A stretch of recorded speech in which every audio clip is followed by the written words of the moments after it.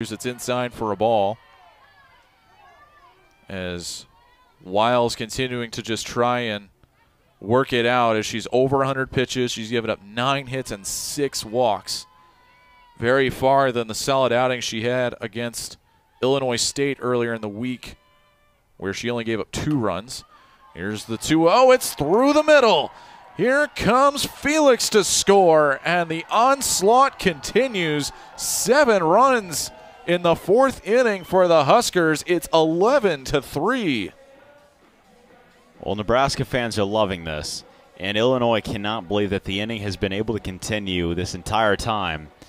And again, I think Illinois is either going to make a defensive replacement because it doesn't look like they're going to bring in a new pitcher unless they're about to. I only say that because there's been no meeting in the circle yet. Juliana Hooker did just run in from the bullpen and is making her way out to the field, and Lauren Wiles' day is over.